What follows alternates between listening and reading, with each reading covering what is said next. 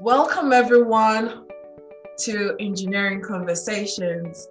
As always, we have another inspiring engineer on the show today. She's a mechanical and manufacturing engineer who focuses on quality management and continuous improvement. She's also a chartered quality professional from the Chartered Quality Institute, a Lean Six Sigma Black Belt, and a member of the Institute of Engineering and Technology. She currently works in one of the universities up at Scotland.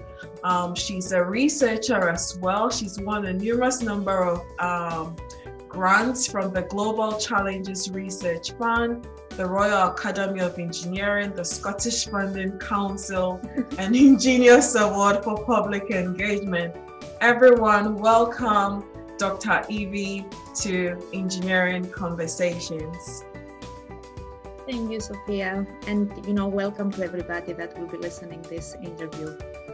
I have to say, I never thought myself as an inspiring engineer, but thank you for that. Evie, you are inspiring. We don't see too many female engineers in academia, and you are one of the few. So you do inspire us, and that is why today we have you on the show. So I have 4 quick fire questions for you, and then what was the last book that you read? Non-academic. No, not academic. The last book, I'm still reading it actually, I haven't finished it, is 23 Things That You Don't Know About Capitalism. Oh, so okay. Not engineering, yes. Is it, what type of book is it? It's from economists. I'm very interested in something that's relevant to your field, how it's not all about making money, it's about looking after the environment, the people. So although, everybody in mostly the Western world is like, we want to make money, that's an indication of growth and things going well. It's not. There are more things in life than money. Okay, we'll have to check the book out. What are some of the misconceptions or myths people have told you about engineering that shocked you? What I heard, and it wasn't that long ago, it was a couple of years ago when I was in London, and I got into a taxi, and the taxi driver was asking, where did you go? I said, I go in our London campus. UWS has a campus in London. I said, I teach engineering, and he was like, oh, you don't look like an engineer. And he was like, how do engineers look? It's like, do I have to carry a tool belt and wear dungarees? Do I have to have smeared with engine oil? So it was this one, and the conception that an engineer in most books and throughout history are white male men. So that's not how it is. And there we go. Which would you choose, quality of life or quantity of life? Quality. It's not because it's my field. It's not about how long we live, it's how we live. That's what I think. Okay. Would you prefer the sunny beaches or cold, snowy weather? This is a trick question for you though. It is a trick question. I'm Greek and I live in Scotland, so I got both of them, throughout my life. I got the sunny beaches and the cold weather. I think having one of both all the time, it would be boring. That's a fact. Because I appreciate more the Greek weather when I'm in Scotland, and when I go back in Greece and it's like heat wave in the middle of the summer, I miss the coolness of the Scottish summers. So I think it's not about the weather, it's about the company you have and the mood you have. But I have to say, because we're in lockdown, it's raining all day. And there is a saying in Scotland, there are only 2 seasons, like June and winter, and we feel that. I would say sandy beaches now.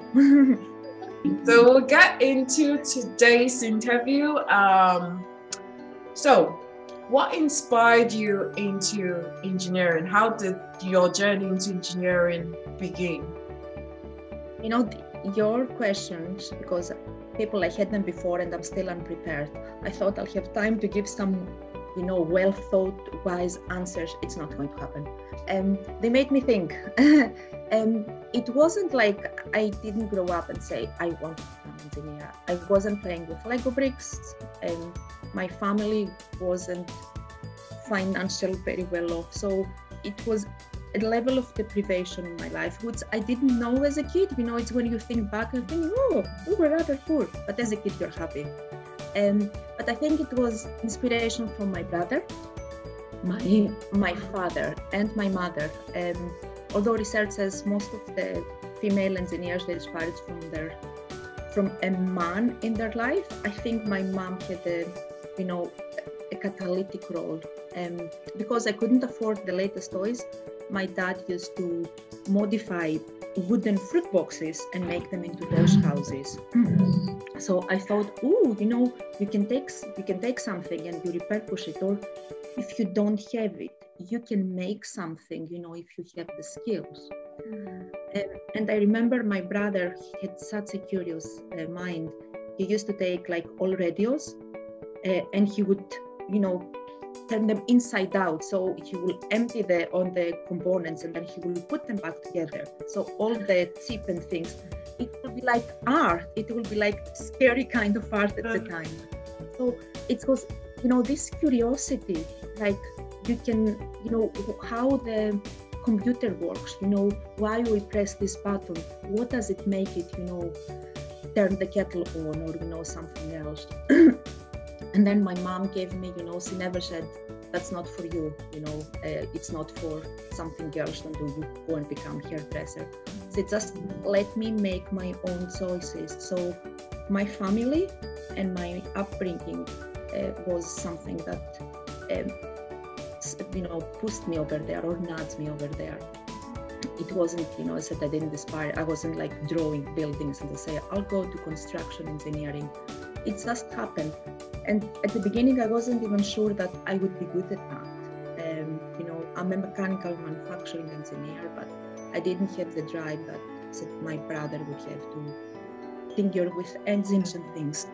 But I was good, with maths. I could understand certain concepts. Engineering is essential about common sense with a little bit of knowledge to back this up. And what I usually say to some of the groups that I've worked with, I work with some family groups who've done a lot of STEM engagement activities, especially with families, not just with kids, because you cannot have the one without the other. And I will explain later, how my thinking works. It's like we're all engineers. That's why sometimes we don't even realize it. So if anyone watched their mom or they made a cake, think about the different components that are there. You measure things, yes? You've got metrology. You put things in a certain order. That's operations management. And then you mix them all together. You put them in the oven and you've got like liquids and solids and then become, something yummy. That's chemical engineering kind of, yes? Yep. So we do have engineering, the moment that my daughter puts lipstick or, in my age, I start dyeing my hair, these kind of things, I do it without my hair turning green. It's engineering, many of the things. If a table is wobbly and you put a bit of paper or a book under there is a problem and you try and sort it. So people sometimes underestimate the skills that they have. I said, everybody's engineer. I like your definition of an engineer. Engineering is common sense with a bit of knowledge. But like you said with the examples, most people are doing little things around in their homes, cooking, dyeing your hair, the makeup that we like to wear, and it all has bits of engineering in there, but we don't know and we don't even appreciate it as well. Absolutely, yes. It's that the one example I give, I cannot ride a bike. I never had a bike. You couldn't afford it. But every kid that got on a bike, it's like you don't realize it, but it's physics. Yes, it's like you push your foot backwards and you go forwards. and I'm sure that you will be able to explain, is it the third law of physics? Keep me right, Sophia. It's like action and reaction. Yes. You're swimming, you go in the bath, you go in, water goes up. That's anosis, it's happening, and we're so used about that. We don't even think why this is happening, Yeah. I think it also boils down to having a curious mind about the things around us as well, which both you and your brother had, but it looked very different. How your brother was just breaking things up, trying to fix them, and you took the approach where you would actually sit down, analyze it, what is happening here. So moving on, you are in academia. Most times when people hear of engineers, academia is not the place most people expect to find engineers, but you are in academia. What research areas are you involved in? What I love about academia and what I love about where I am, I can speak for the place I am, the University of West Scotland. First of all, it's the place that I did my master's. So I like the fact that it was a small university, relatively small then, it's bigger now. And my teachers, my lecturers got to know me as a person. So, they supported me. And we have relationships that are still going on today. So I like to give something back. I enjoy this experience. And I work in industry. I work in different countries. I work in local authority, believe it or not. And I thought that I like the social aspect of academia. It's like you can do things, in an office, and you can come with ideas, improve the process or do something. But this kind of communication and, the fact that I was hoping I would be able to give back the same experience that my lecturers gave me as a student, something to inspire you and, realize that you've got potential, and I wasn't a confident, postgraduate student. I have to say that it's like international student in the UK, and for the ones that come to Scotland, you realize all the English that I learned the previous year, and it's like how the Queen sounds, it do not work in Scotland, it's like it was a culture shock. But it's like I loved the postgraduate experience, and I thought that's a place that I want to be part of, because you got the chance to teach, to learn. Students keep me young, it's like the curious minds, and you can see how they transform from when they join the course till they graduate, and the careers that they have. And, and I don't feel I do anything, like it's all them, but they do not realize it's all them. Yes, it's like seeing people see their potential. This is a gift. It's like unplugging something or triggering something that it's in there. And the research part, we will talk, I think, about my research, and it's like, it's fascinating for me. Very selfish. So before we come back to the research bit, what ways do you think we can get more girls to one, pursue engineering, and then two, stay within engineering for their careers, whether it's in industry or it's in academia?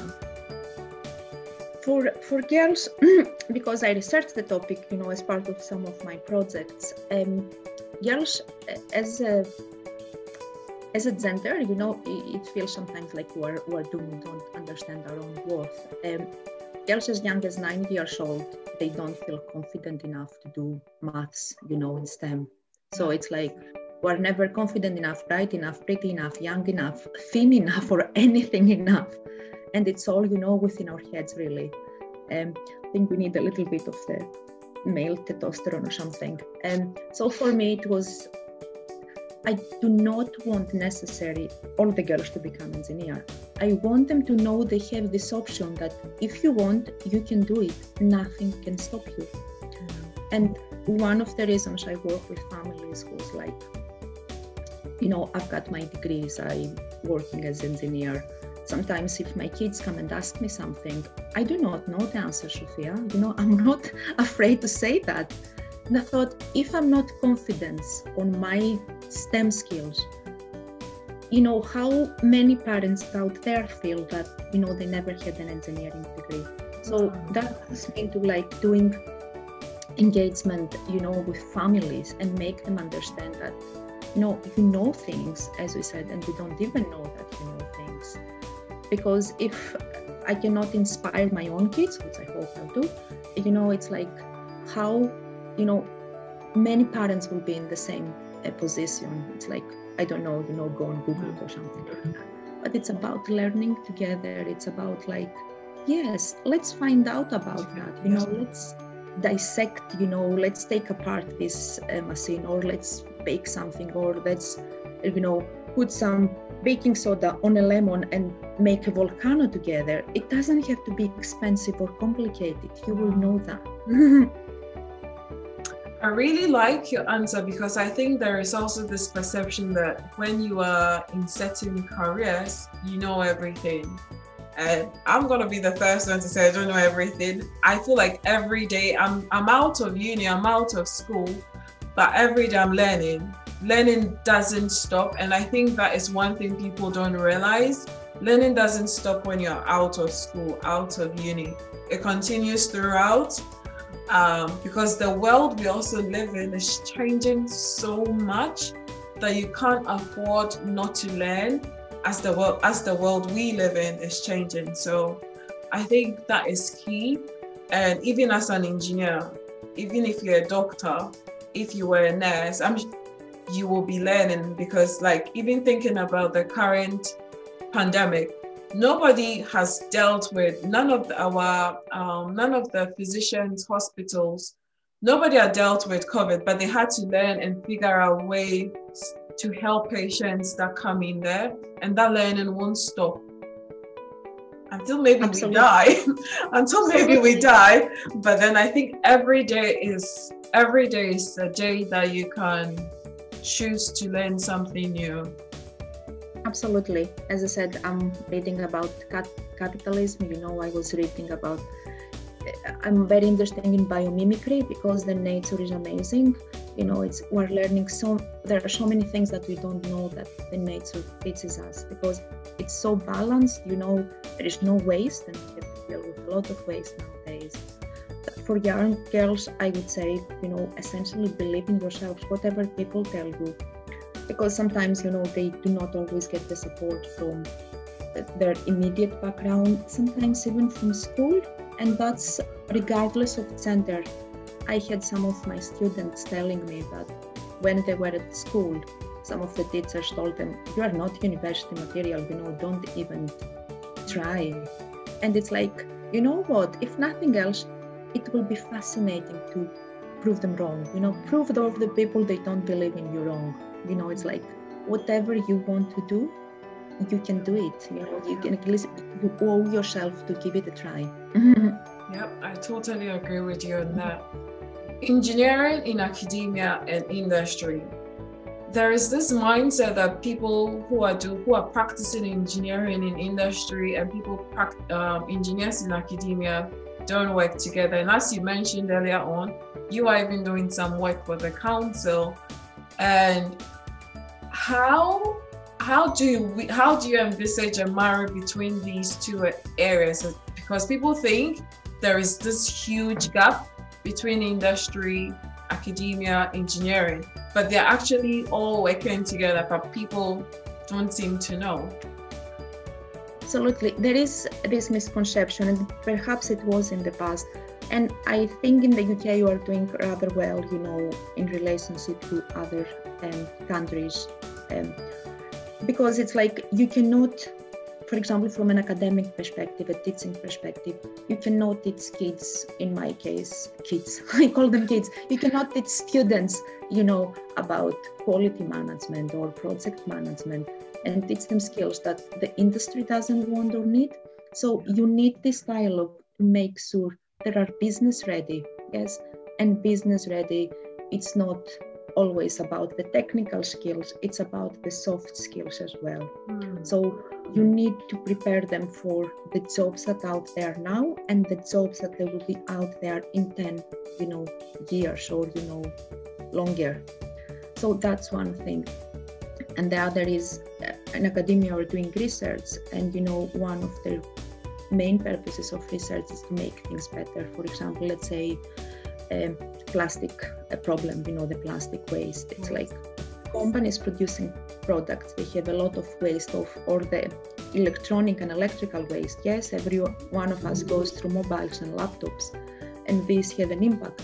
So it's like if one has the practical application and the other has the knowledge, so it's a match made in heaven. There are different perspectives, and as I said, in the UK we're lucky enough because there is funding from the UK Research and Innovation Council, to promote this cooperation, because money helps. If you are a small company and you're trying just to survive, you don't have to take a step back sometimes and say, let's spend some time researching that thing, or the staff, or the time, or the skills. So it works, it complements each other. And then we have the knowledge transfer partnerships as well, which is a very nice way to make this happen, because the university learns about something, and they do the research and they support, and they're not this kind of ivory tower that sometimes people think they are. We teach and we philosophize, either it's engineering or something else, and it's not practical. Especially engineering, it's practical. Oh. It's like how improve lives. So there are ways, and it really makes sense, that you prepare your students, you, as you said earlier, you learn something, you learn the perspective, or it's one thing for me to design, a flow in a manufacturing operation, how the products will go. I can run my simulations, I can test it, but unless I press this button and the person that works on the front line tells me what happens, I will never have, fully realization what's actually happening. Because what you design and what happens when you implement something can be two totally different things. I love your answer about university serving as a knowledge transfer unit that feeds industry with what they need. So the two always work hand in hand, but like you mentioned that earlier on, there's this misconception that they are two separate bodies, and that is how engineering in academia feeds into our local industries around us. There is also lots of information currently now, and a few campaigns that have been run over the past few years about the number of women in engineering. And then when you also start to look at different engineering departments across the UK, when we look at the number of females or women in these departments, sometimes it's just one single person, two people, and then in some departments, there is no one else. What do you think has accounted for this, and how can we encourage, young engineers who are researchers or who have a doctorate to stay in academia? I know you mentioned a bit of this about how your university was welcoming earlier on in the interview, and how that encouraged you to want to be to stay in academia. Yeah, academia can be quite competitive, in certain settings, and I think the people perhaps that we work within academia, they may agree with me.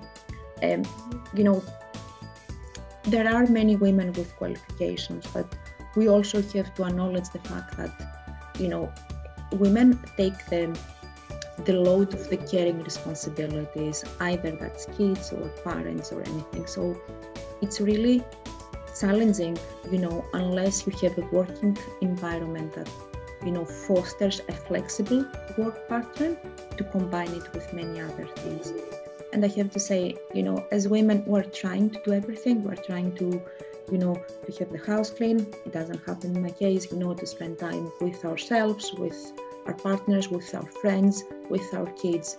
We're so strict and demanding of ourselves. And, we want to be very good at our work as well. It's a very tricky balance. But as I said, if you find there are ways that I think things are improving. So universities have Athena show now to acknowledge, the support. When I came back from my maternity leaves, you feel like, my goodness, I have been out of research because, as I said, I was in the local authority. I've only been in academia for 4 years, so I do not have vast experience. And I was terrified to go back into that because I didn't have a great publication record since my PhD. I didn't know how to use the virtual learning environments. It's a lot. But as I said, I wanted to give something back. And I was able, my working environment really helped me. And what we don't realize, as I said, many people do not realize our engineering skills. Women that they get a career break for whatever reason, you don't realize how many things you learn. So anybody that had a young person or a pet and enter a room and they scan the room for tripping hazards, choking hazards, sub corners, you are doing your research, your risk management. It's like no other person knows how to identify risks. And then you just scale it up. Yeah. Time management, multitasking. Anybody that managed to successfully negotiate with a 3-year-old that has a tantrum and win, it's like, you can teach us. So you pick up a lot of skills, during these breaks, it's like, and as long as you've got the thirst to knowledge and better yourself, it's like you persevere, and that's the thing. But yes, as I said, when I joined my many universities, I start looking how many female engineers there are, especially on senior roles. There aren't many out there, so that does have an impact. My line manager is it was the first female senior lecturer in the university, and I'm proud to say that was like many years ago, and now she's a head of engineering. And I see that more happening. People notice, the changes, and you can see change in the making. We're part of that.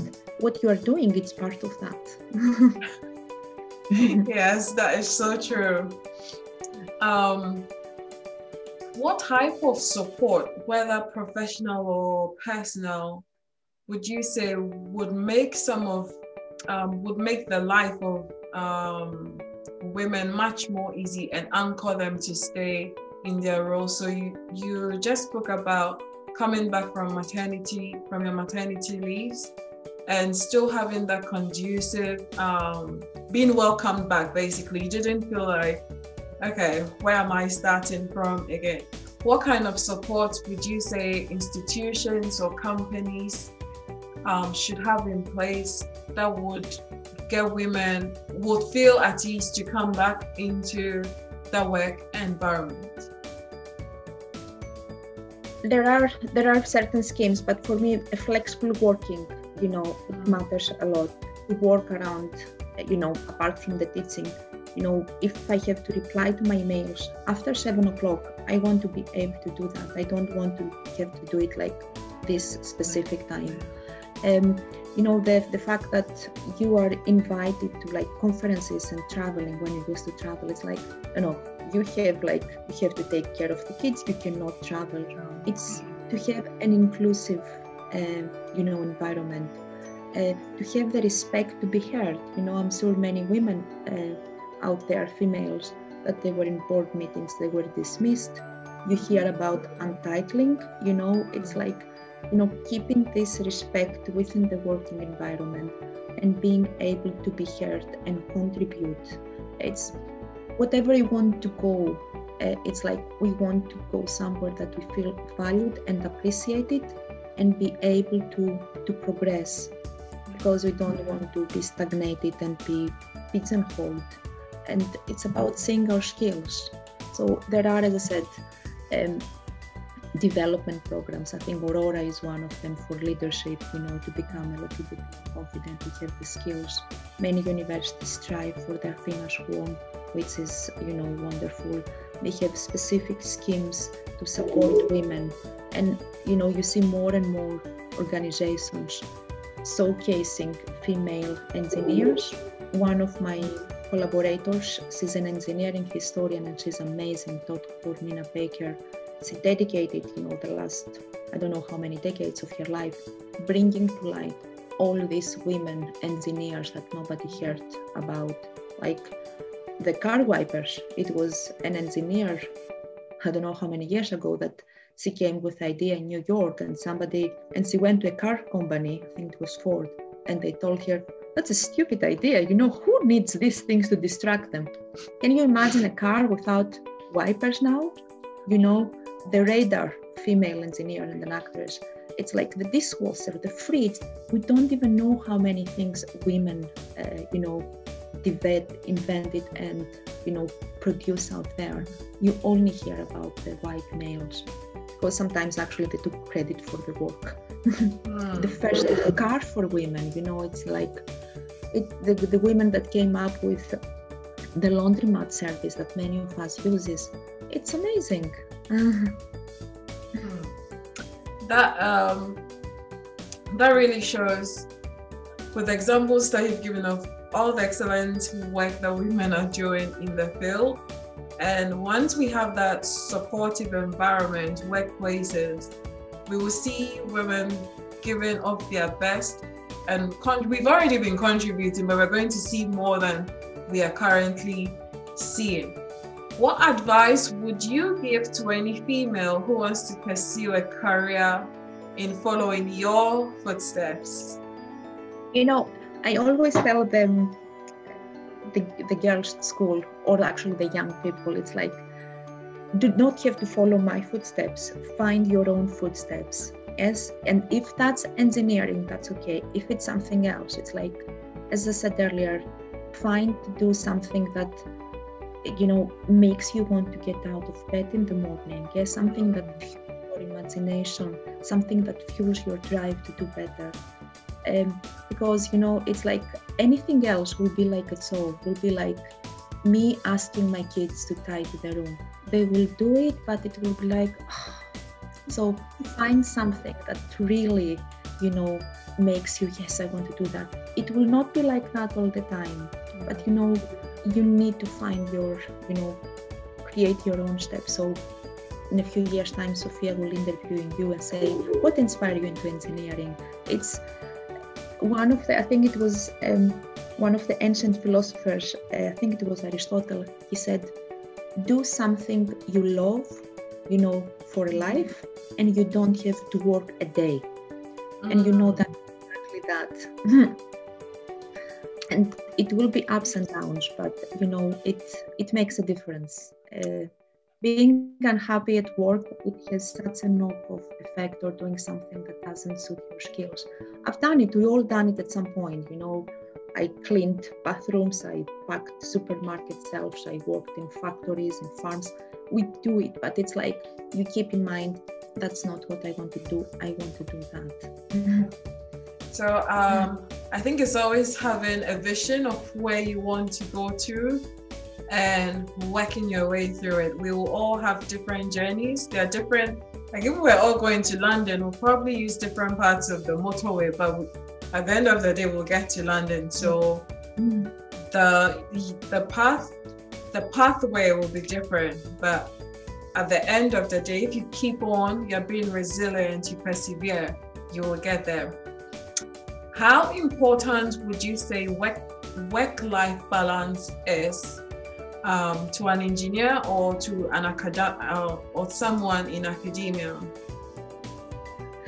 I think, if you do this as a survey question in academia, you will say, yeah, that's an urban myth, I think it's hard when you do something that you love to switch off from it. For example, some of my research and my interests, I mentioned, it's like about sustainability. It's a lot about work with women in in the global south. So even when I look for the news, when I relax, I research about that. But it's about finding the time that you kind of empty your mind, like you switch off a little bit and be able to say, today I will not respond to any emails, I will not do anything, because in engineering terms, especially manufacturing engineer, there is a part of continuous improvement that it's called total plant maintenance. So it's like a machine will not work the best if you have it switched on and running all the time. Yes, so if your production, trying to not to stop, it's not the best way. It's like we don't leave our laptops on for the week, so why do we leave our brains on? So it's like you need to have this plant maintenance to switch off. You need a power nap, for the body and the brain, in a sense. Because when you relax, you produce, better, you think clearly. I don't know about any other people. I had my biggest inspirations about my PhD when I was having hours. It's like these moments that you do something totally different and you've got eureka moments, like Archimedes.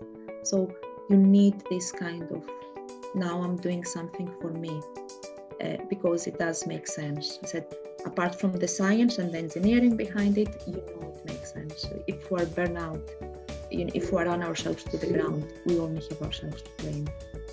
And adding to what you said, the other thing too is that when you take the break and you come back, you are able to give your best when you are rested, as opposed to, because when you're tired, there's no way you can give your very best in a tired state. You can only give your best when you've been able to have that rest and take that break.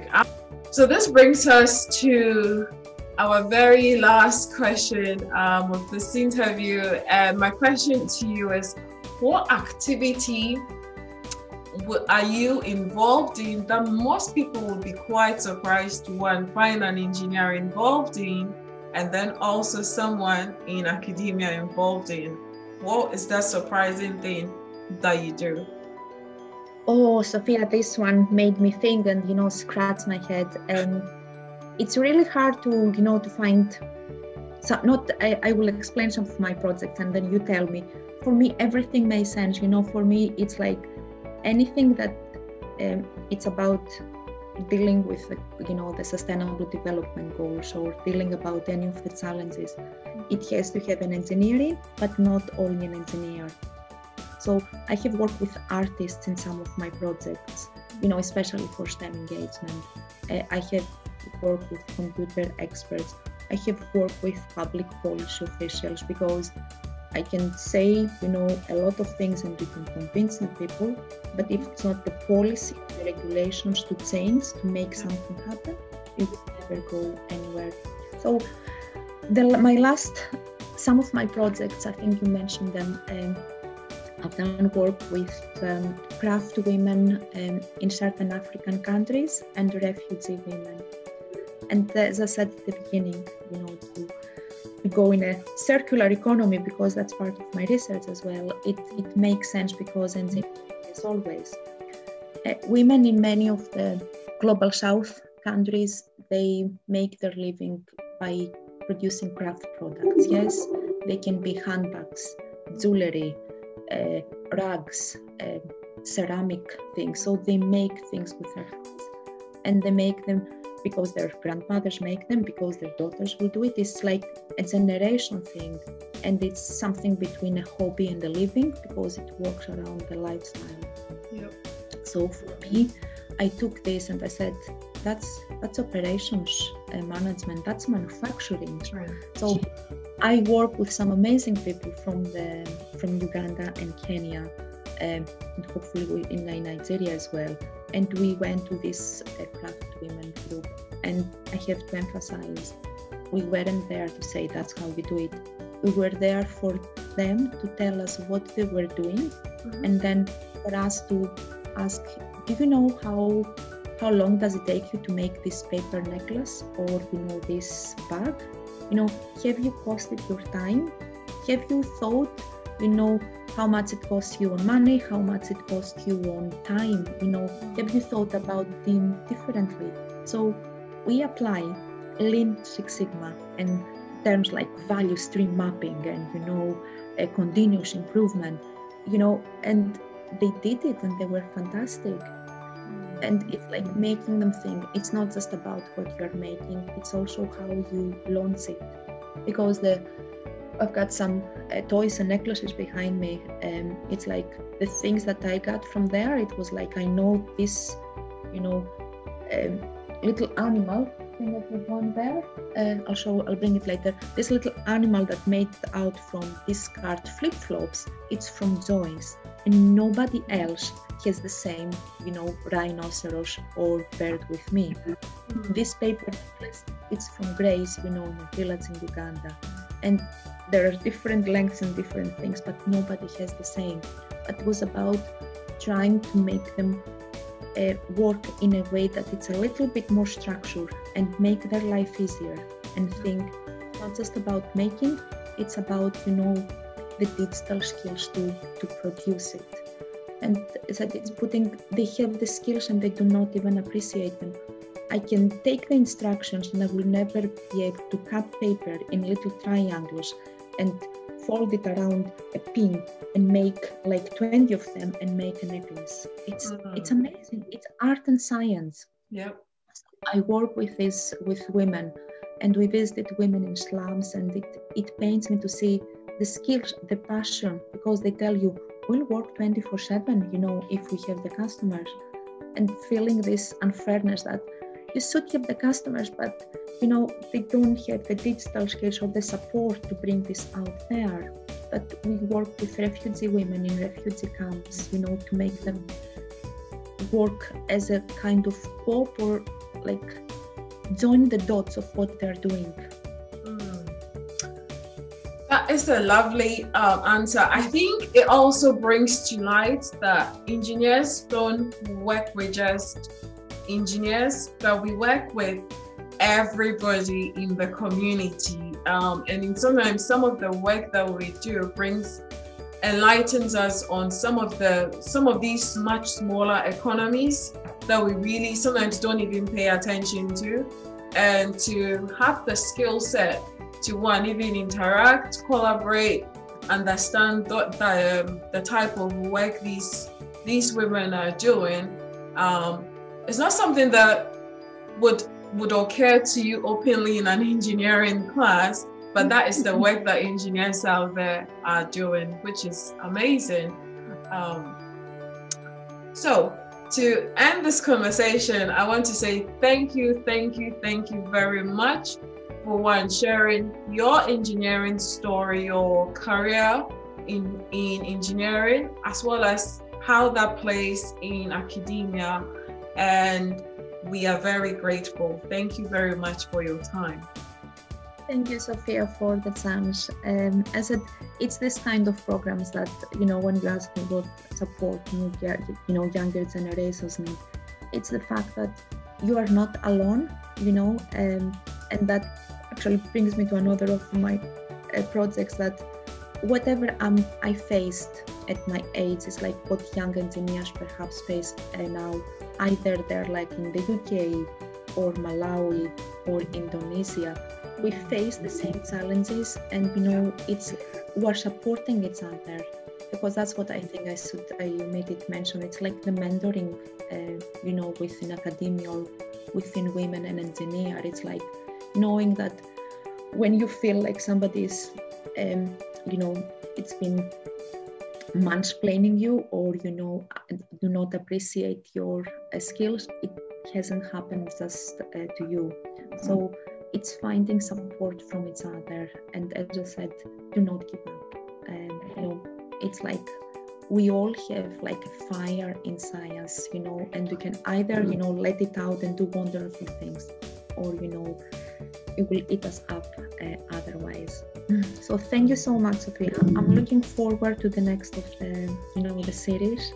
It's amazing what you do. So you as I was telling Sophia earlier, and do not edit this one out, she should interview herself or find somebody else to interview herself, because what are you doing is inspiring.